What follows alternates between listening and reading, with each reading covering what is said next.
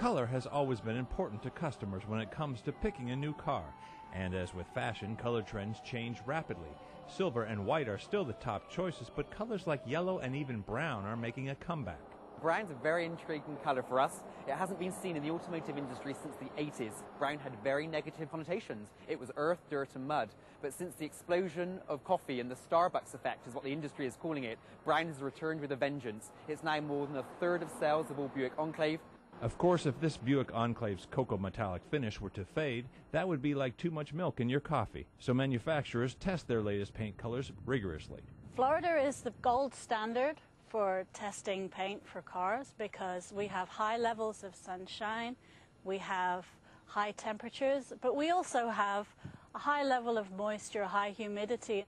Here at the DuPont Weathering Systems location near Miami, they not only test the effects of extreme weather on automotive paint, but also the adhesion properties of the paint's chemicals. Will it attract dirt, mold, or algae? If damaged, how easily will it rust or bubble? Important tests not only for color, but new paint properties are being developed quickly. Metallic flakes are being added.